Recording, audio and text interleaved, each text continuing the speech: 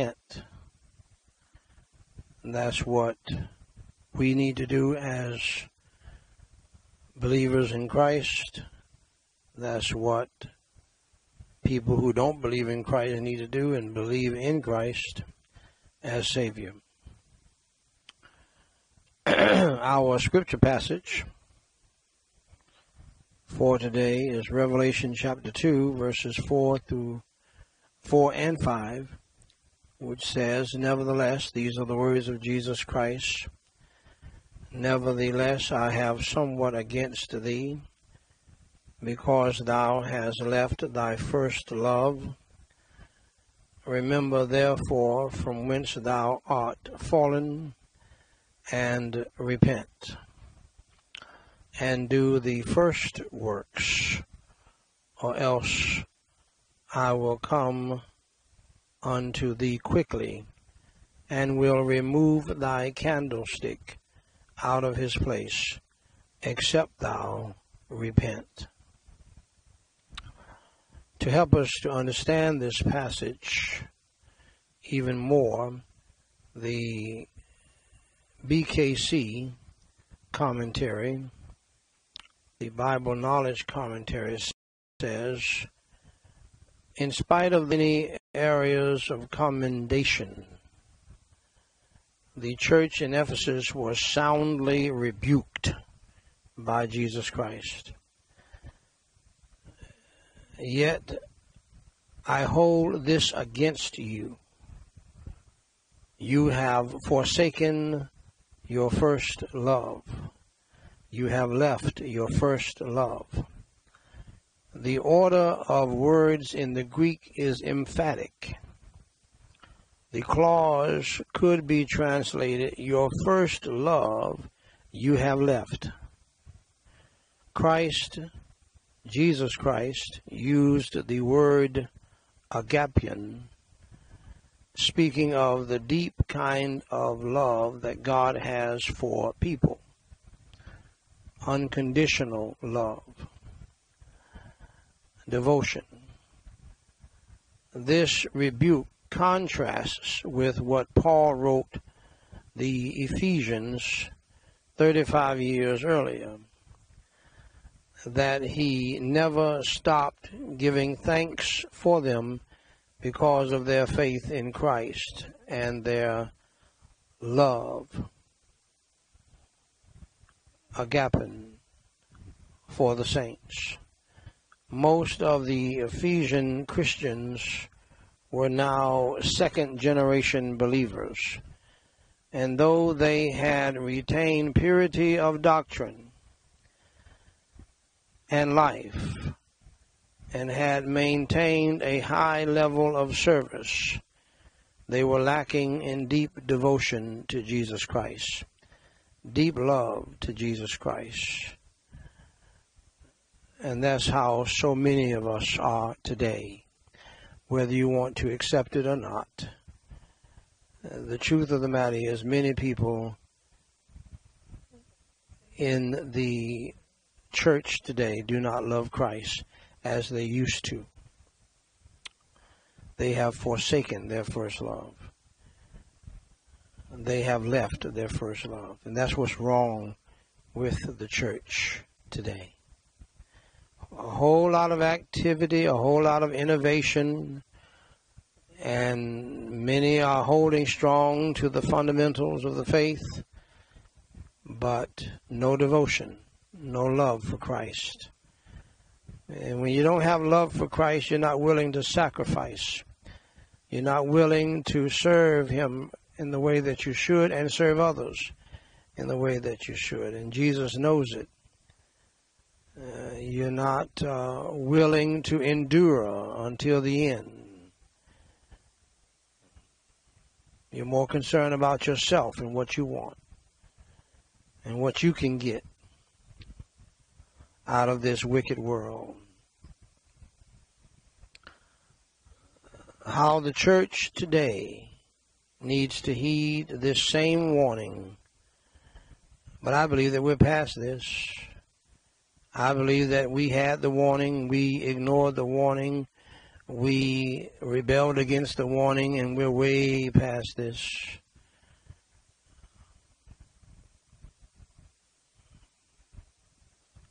And it should not be the case, but it is. We have left our first love, and I believe that Jesus Christ has vomited up much of the church with the evil and the foolishness and the sin that is in the church, that even people in the church are disgusted with.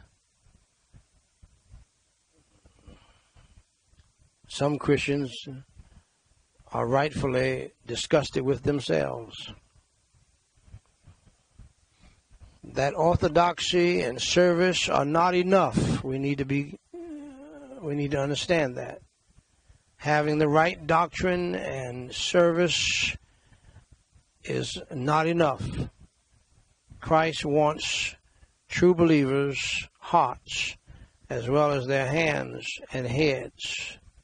It's not enough to gather together, and I addressed this on yesterday publicly, worldwide. We got some important meetings, gatherings happening tomorrow. And see, we as modern day Christians, we love gatherings, we love events. You know, the truth of the matter is much of the church is today is given over to events. We get all excited about conferences, other kinds of events, comedians coming to the church, clowns coming to the church. You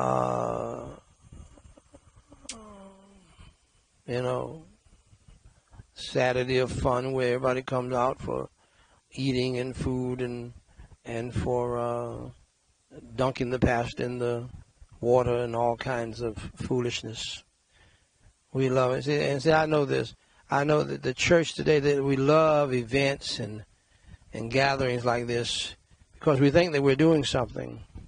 But the truth of the matter is, and I lovingly tried to remind people yesterday that, and it's still up today, that we really do not need to gather at this point. We just need to humble ourselves and pray and repent, seek God's face and turn from our wicked ways, and repent and get back to Jesus Christ, our first love. That's what we need to do. We can do that at home. But, you know, we love to do things. We love to have events. We love to go places and gather together and act like we're doing something. But I made it very clear that if we really don't humble ourselves and pray and seek God's face and repent and turn from our wicked ways, everybody, and get back to Jesus Christ with our first love and do the first works, all of that's going to be done and come to naught. And this plague is going to continue. And a whole lot of other evil things are going to continue until we in the church get serious. And we should have never gotten God started. But since he is started, he's going to finish it. And if we don't get serious real quick, and in the words of Leonard Ravenhill, stop playing and start praying for real with fruits of repentance in our lives, that hypocrisy is going to fuel this judgment against the church and against the once greatest country in the world.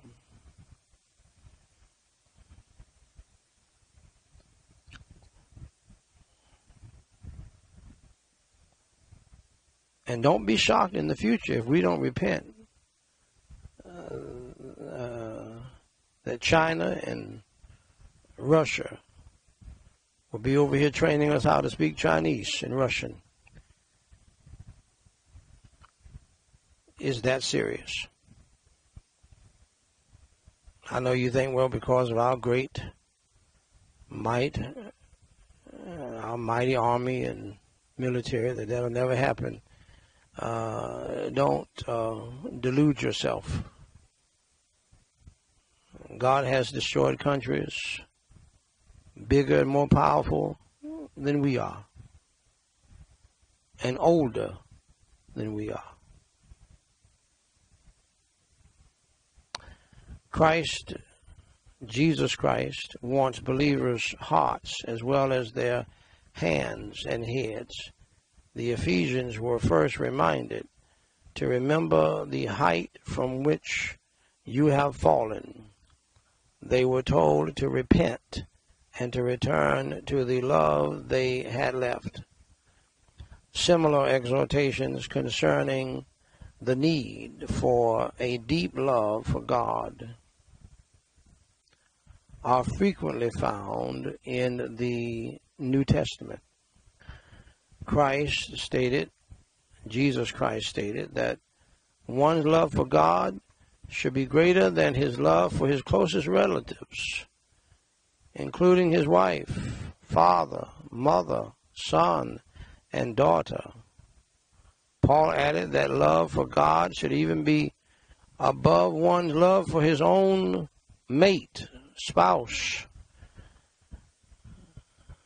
And it should be. In fact, you can't be a good wife or a good husband if your love is not that way. I know it will shock some of you, but it's true. If Christ is not first, if God is not first in your marriage, you don't have a marriage worth anything anyway. It's not worth anything at all, really. And it'll never be as fulfilling as it should be without Jesus Christ being first. And I know that there's some women and some men who want their spouse to love them above even Jesus. But that is foolishness, because Jesus is the one who gave you the spouse and the children, by the way.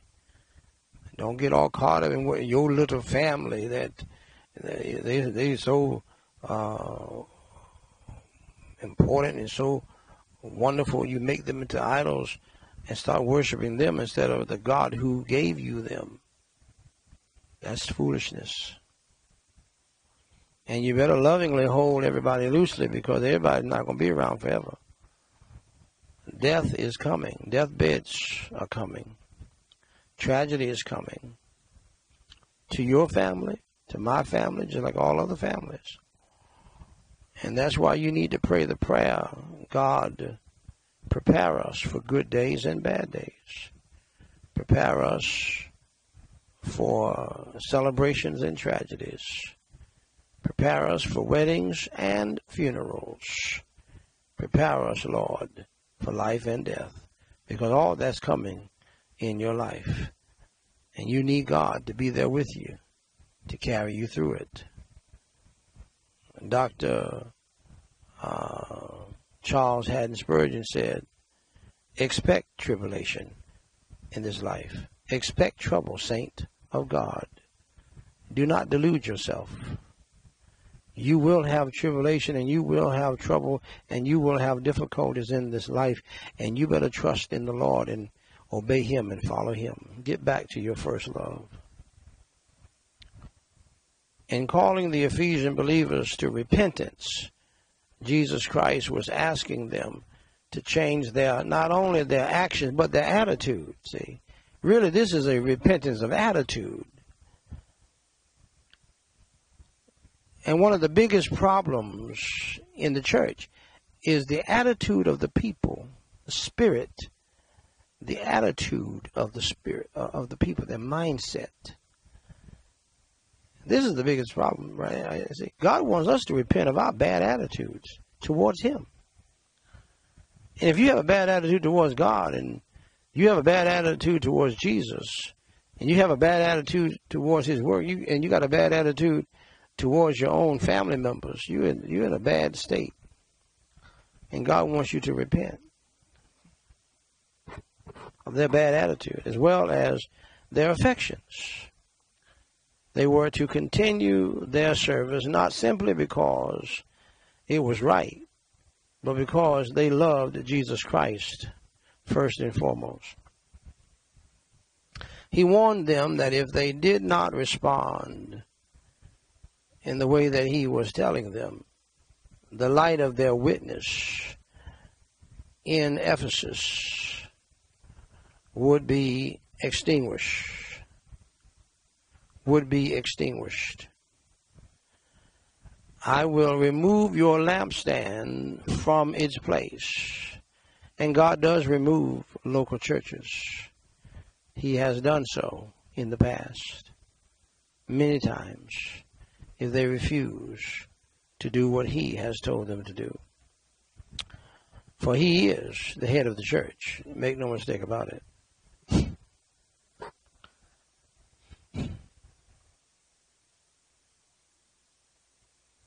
He is the head of the church. Make no mistake about it.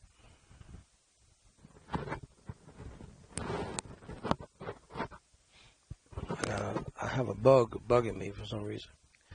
The church continued and was later the scene of a major church council. But after the 5th century, both the church and the city declined. The immediate area has been uninhabited since the 14th century. So the words of Jesus Christ came true, as always. Ladies and gentlemen, Dr. Leonard Ravenhill said, unctionized by the Spirit's might, John cried, repent, and they did. Repentance is not a few hot tears at the penitent form. It is not emotion or even remorse or reformation. Repentance is a change of mind and heart, attitude and action about God, about sin, and about hell. Let's pray. Holy Father God, we pray in the holy name of the Lord Jesus Christ. Thank you for what our ears have already heard and our hearts have felt and our minds have contemplated. And Lord, I pray that you would help us all who name the name of Christ, no matter how we might feel or what we think, Lord, to take heed to your holy word. By your grace, by your help, and by the power of your Holy Spirit.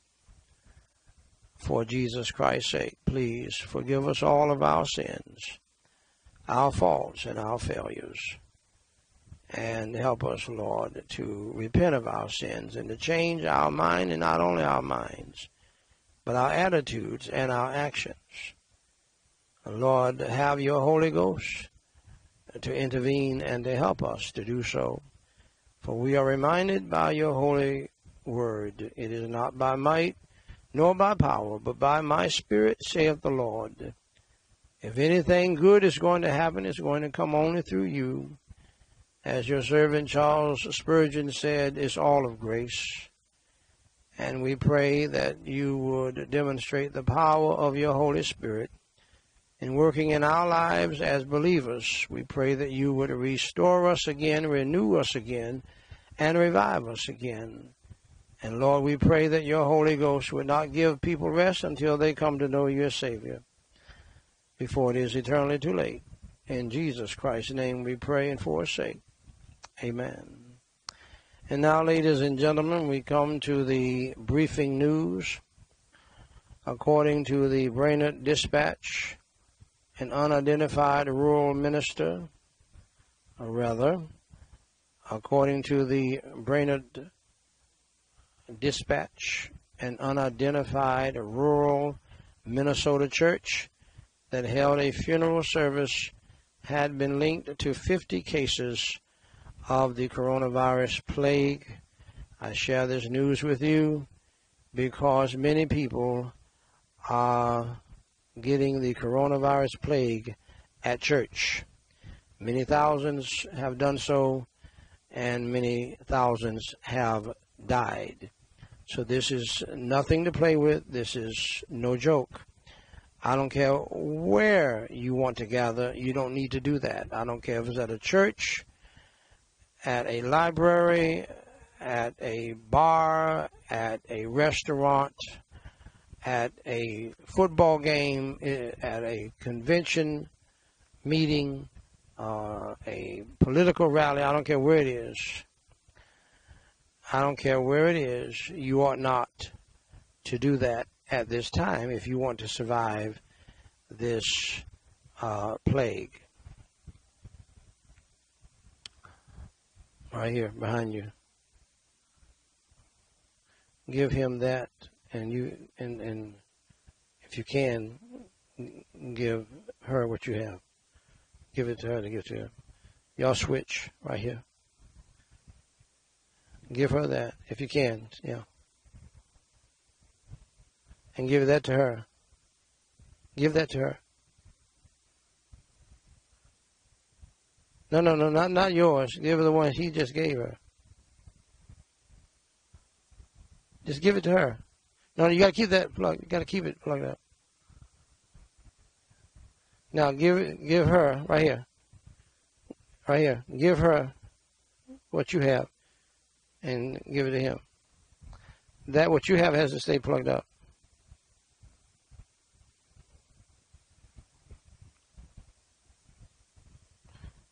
Give her the plug, but you just dropped it.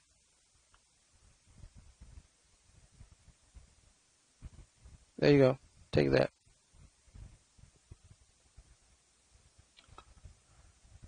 Ladies and gentlemen, as we continue, as we're dealing with some technical difficulties, according to the Daily News, the Promise Church in Woodland, Washington, switched to online-only worship services last weekend after positive coronavirus cases were reported in at least 13 of its member households. And they did the right thing. And what I'm telling you is, don't wait till that happens, because you need to understand this is not something you want to recover from. This is something you want to avoid, and God in his mercy and love is giving you an opportunity to do so. Stay away from crowds. I don't care if you're white, black, red, or yellow. And for the church, it is absolutely unnecessary to meet at the church. That's not, you're not being super faithful and obedient. The church can meet online.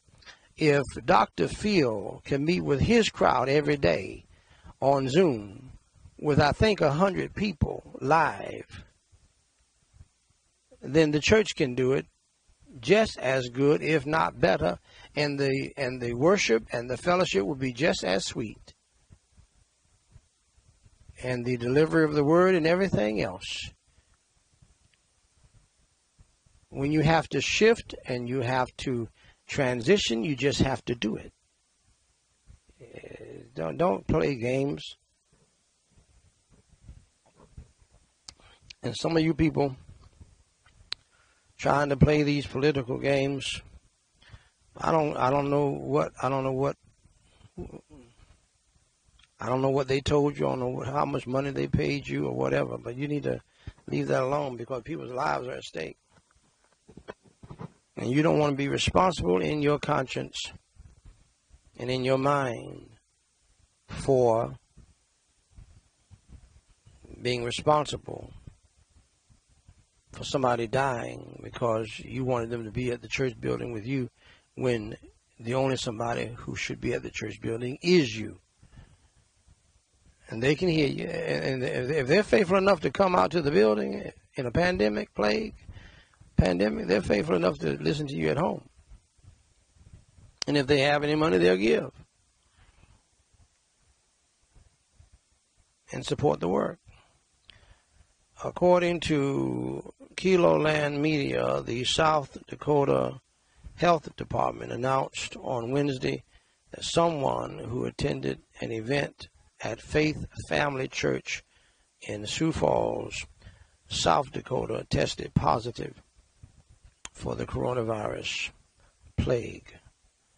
According to the Wichita Eagle, 19 coronavirus cases have been linked to Mending Place Church and Apostolic Faith Tabernacle in Wichita, Kansas.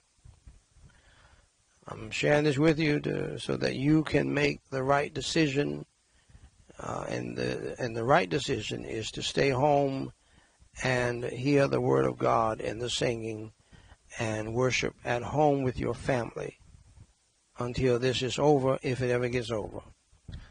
By the way, there are many people saying right now, as I predicted months ago, that even if the plague ended today, they're not going back to the church building. They're going to stay with online worship. And there's nothing wrong with that. As long as you're there and you're in attendance, it can be just as real, if not more real. Certainly more intimate. According to the Auburn Citizen, 19 coronavirus cases have been linked to Emmanuel Baptist Church, Emmanuel Baptist Bible Church in Martville, New York. If the church would hurry up and repent, then we can get back to a more normal situation. But see, God is not interested in the church meeting if you're going to just play and not pray, seek his face, turn from your wicked way, humble your, repent him, the Lord Jesus Christ. This plague, you need to understand, people, is against the church. The government is not fighting you. They're trying to fight the plague that's killing people. You have not felt it yet because nobody has died in your family. But once somebody dies in your family, you're going to realize this thing is real, and you're going to take seriously when people say, this thing is real. This is nothing to play with. I don't care. I don't know how many people I've heard say that. This is nothing to play with. This thing is real.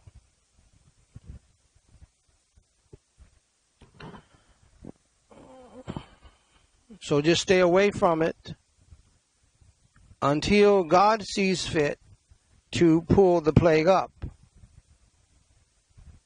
Do not be foolish. According to WVVA News, Legacy Church in Daniels, West Virginia, has temporarily closed their doors after 3 church members tested positive for the virus.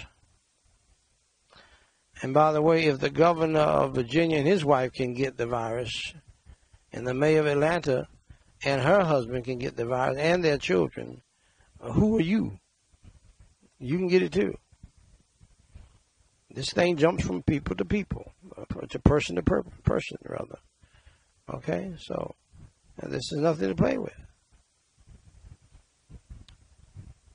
According to WCHS News, Sissonville Community Church in Kanawha County, West Virginia, will be closed for in-person services the next 2 weeks after some of its members and visitors tested positive for the coronavirus plague. Be wise as a serpent, children. Wise as a serpent.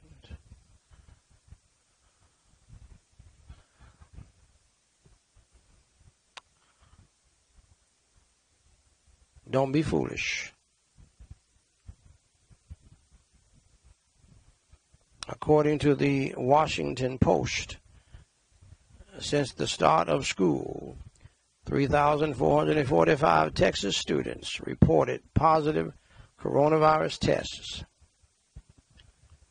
Don't go to school either, young people. I know you want to get out there and mix it up. I know you are addicted to it, the social climb. But you don't need to go to the dorm. You don't need to go to the university campus.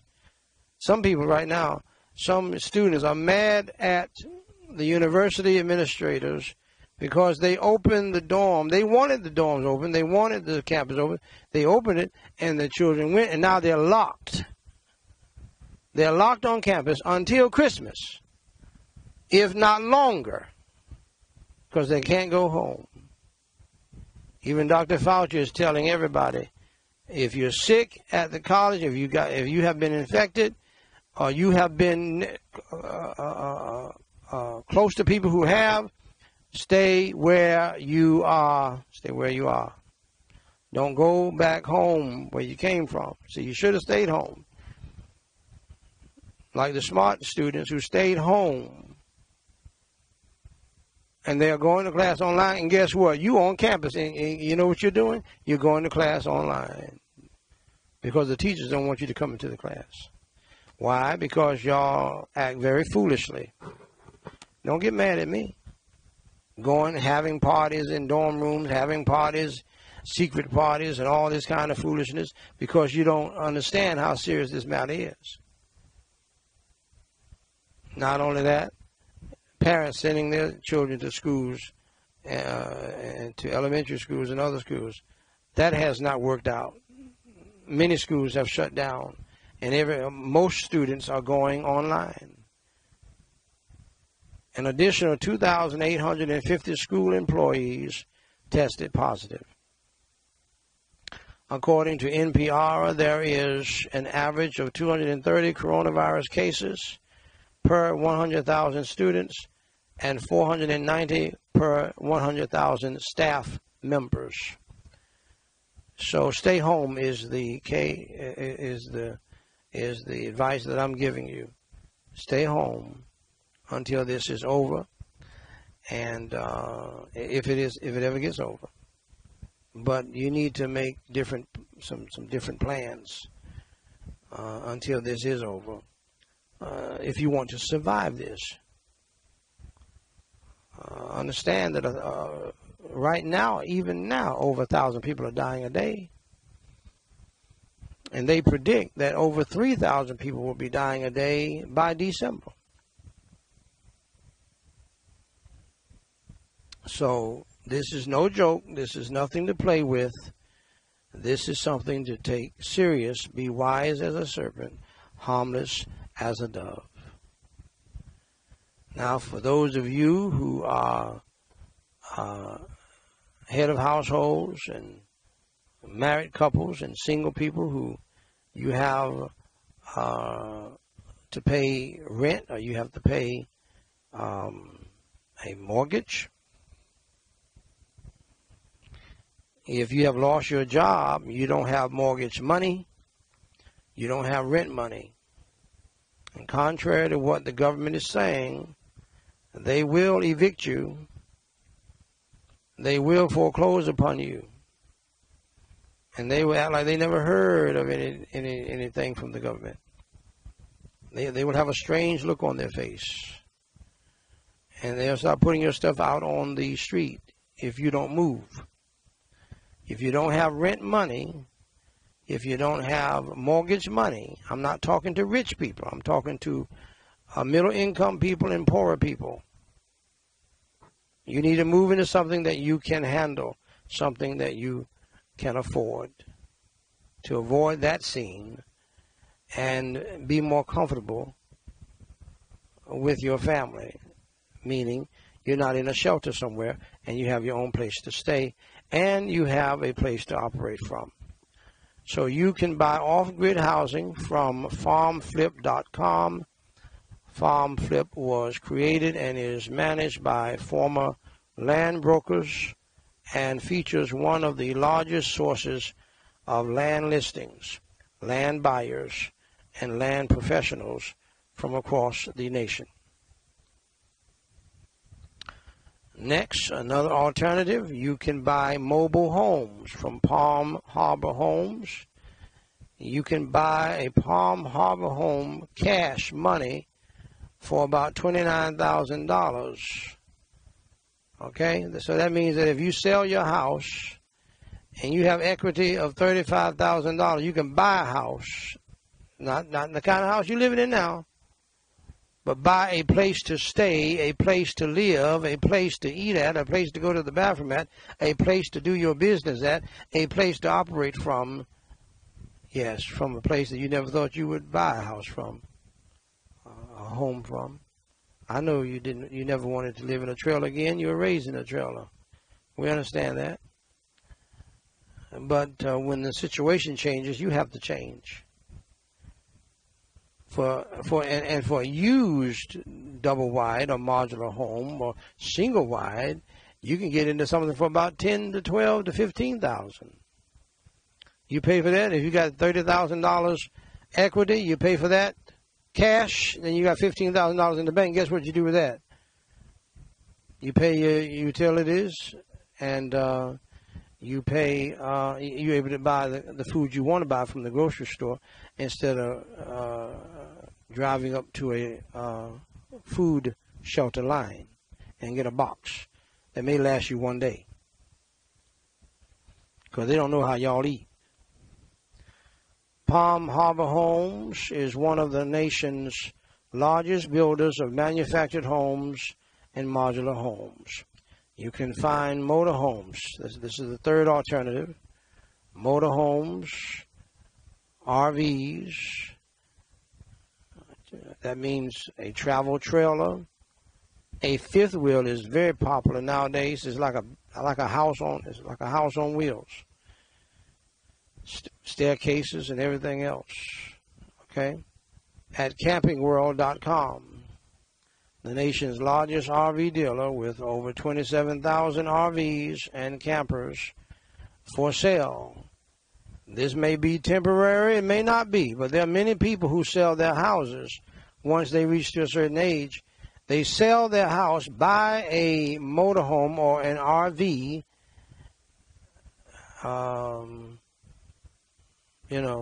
a travel trailer or a fifth wheel or a motorhome, pay for that cash, and then they go travel and go places. Some people just go to some wonderful place and they stay there, some resort area, and they just stay there. And they pay a little bit to live. And wherever they go, however, their house is with them. And that's a good feeling. You can buy tiny houses from Ulrich Log Cabins at ulrichlogcabins.com. Okay, that's the next option. RV is the third option. And this is the tiny houses. The quality of workmanship and materials that goes into each Ulrich cabin continues to distance Ulrich Log Cabins from any competition. Okay? I told you from the outset, from the get-go of this plague, that I would help you with the home family life, the home church life, the home school life, and the home business life. God has uniquely prepared me for that and our family, because we've done all of that over the past 3 decades plus, over 33 years. And it's not easy, but it can be done through Christ and with the help of God. And so, however, I'm not helping you in this particular briefing with all of that. My focus right now is homeschooling. We homeschooled all of our children from the time they were born until they graduated from college. And we have some still in college now. And so I highly recommend it. I've been telling people to homeschool for years, and now you have to. And so we want to encourage you in that area today.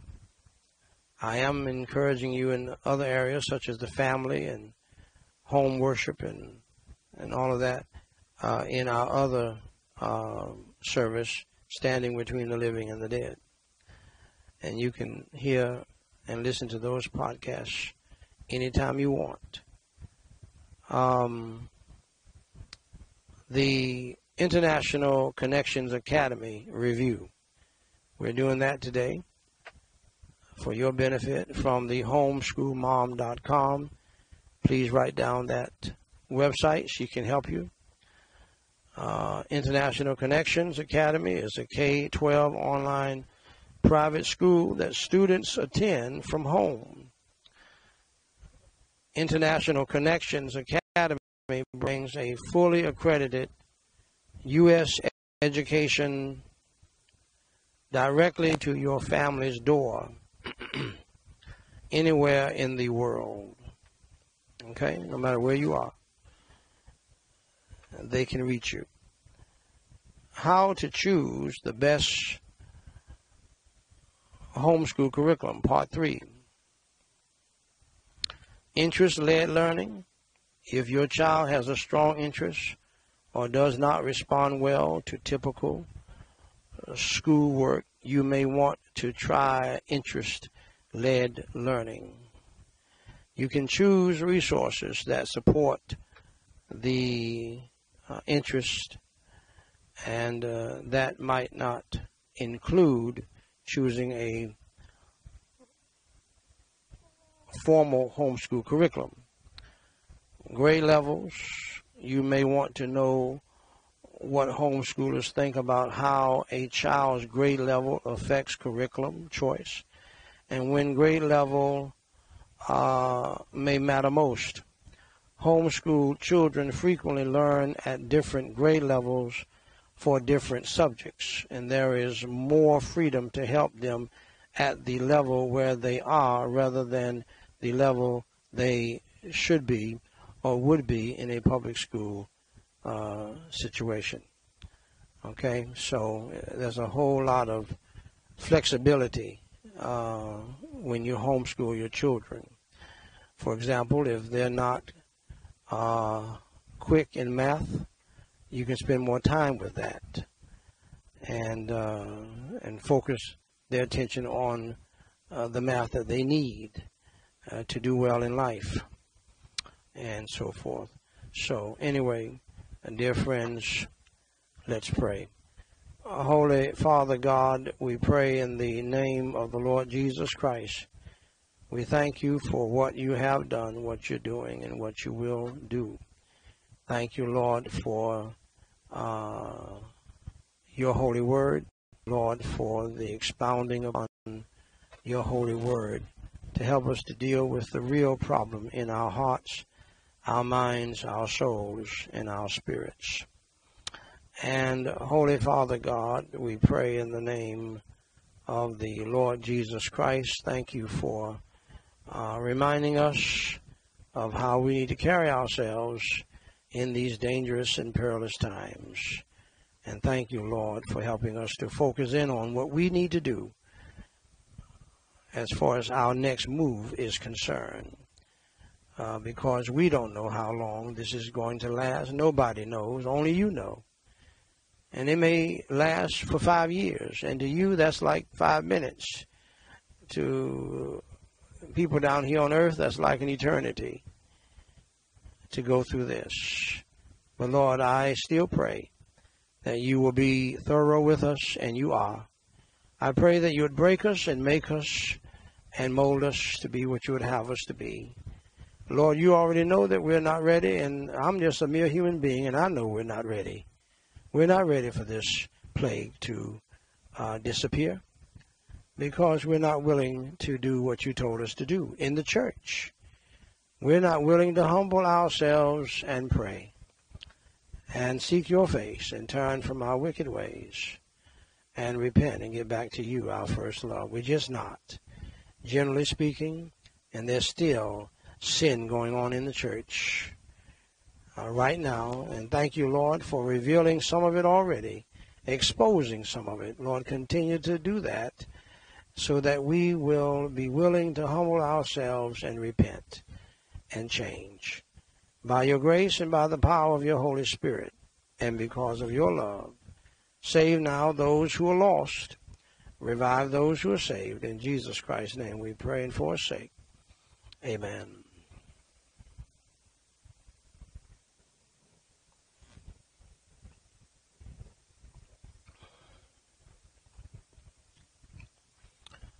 Ladies and gentlemen, if you are with us today and you do not know Jesus Christ as your Lord and Savior in the free pardon of your sins, allow me to show you how you can place your faith and trust in Him for your soul's salvation from the power of sin and the punishment of sin in that awful place called hell For it will be forever if you die today and you have not believed in the Lord Jesus Christ in a saving sense. So first, dear friend, please understand with me that you are a sinner and that you have broken God's laws. You have and I have. So has the Pope, so has the Dalai Lama, and so has Joel Osteen. We all have sinned against God. For the Bible says in Romans 3:23, for all have sinned and come short of the glory of God. So please understand that because of our sins, we deserve punishment in that awful place called hell. Romans 6:23 says the wages of sin is death. The wages of sin is death. This includes physical death and spiritual death. In physical death, the body goes to the grave. In spiritual death, the soul goes to hell to spend eternity if it has not believed in Jesus Christ, if that person has not believed in Jesus Christ. And hell is a very real place. Jesus Christ preached more on hell than any prophet, any preacher, any apostle, or any writer in the Bible. He did. He preached more on hell than he did about heaven. And when he described hell, he said that one time that hell is a place where there's weeping and wailing and gnashing of teeth. At another time, he said, hell is a place where their worm dieth not, and the fire is not quenched. So hell is a very real place. Hell is bad news. But I have some good news for you. The same Jesus Christ who preached more on hell than anybody else in the Bible said these marvelous words, the greatest words ever spoken, the words of good news in John 3:16 when he said, for God so loved the world that he gave his only begotten Son, that whosoever believeth in him should not perish but have everlasting life. The phrase, for God so loved the world, means that if you are in this world, God loves you. No matter what you have done in life, God loves you. No matter who you are or who you committed the sin with. The next phrase, that he gave his only begotten Son, refers to Jesus Christ. Jesus Christ, who never committed a sin in word, thought, or deed, who went about doing good throughout his life, never did anything wrong, worked miracle after miracle, and then he chose to suffer, bleed, and die on the cross for our sins, was buried and rose again, as he is the Lamb of God who has taken away the sin of the world, according to John the Baptist. He did that for you and for me. He is God's Son who suffered, bled, and died on the cross for your sins and for mine. And he was buried and rose on the third day. Our next phrase is that whosoever believeth in him. The word whosoever means anybody at any time, red, yellow, black, or white, rich or poor, educated, uneducated, anybody means anybody. Whosoever will means anybody at any time. The phrase believeth in him means to trust in him, to depend upon him, to rely on him, or to have faith in him for your soul's salvation. That's it. There's nothing about in church to get saved. Says nothing about joining a church, becoming a member to be saved or to get saved. Says nothing about getting baptized to get saved. Says nothing about giving any money to the church or serving in the church to get saved. All you have to do to get saved from hell and to heaven is to believe in Jesus Christ. Just do what Jesus told you to do. For whosoever believeth in him, he was talking about himself, should not perish. And that leads us to our next phrase. Should not perish. Perish where? Perish in hell. This refers to eternal punishment in a place called hell. It is real, dear friend. And you need to avoid it like the plague. You need to avoid it like the plague. And lastly, the phrase, but have everlasting life, means live eternally in heaven with God. The Holy Bible says in Romans 10:9 and 13 that if thou shalt confess with thy mouth the Lord Jesus, and shalt believe in thine heart that God hath raised him from the dead, and thou shalt be saved. For whosoever shall call upon the name of the Lord shall be saved. It's very simple, nothing difficult. None of the religious talk that you hear about in churches today, that you must do this, you must do that.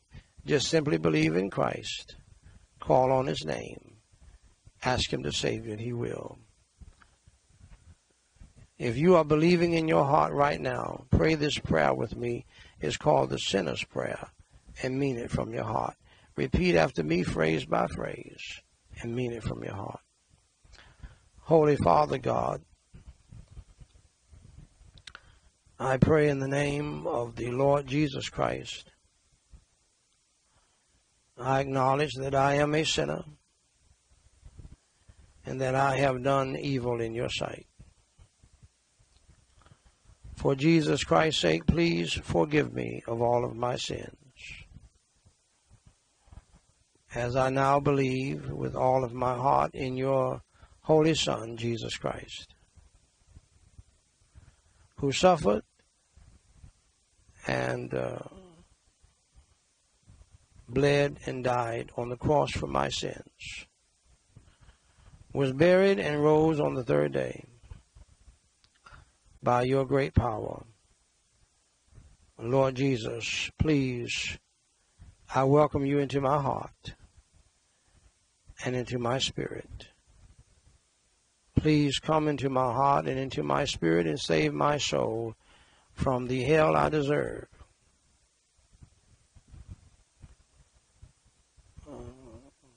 Fill me with your Holy Spirit and help me to repent of my sins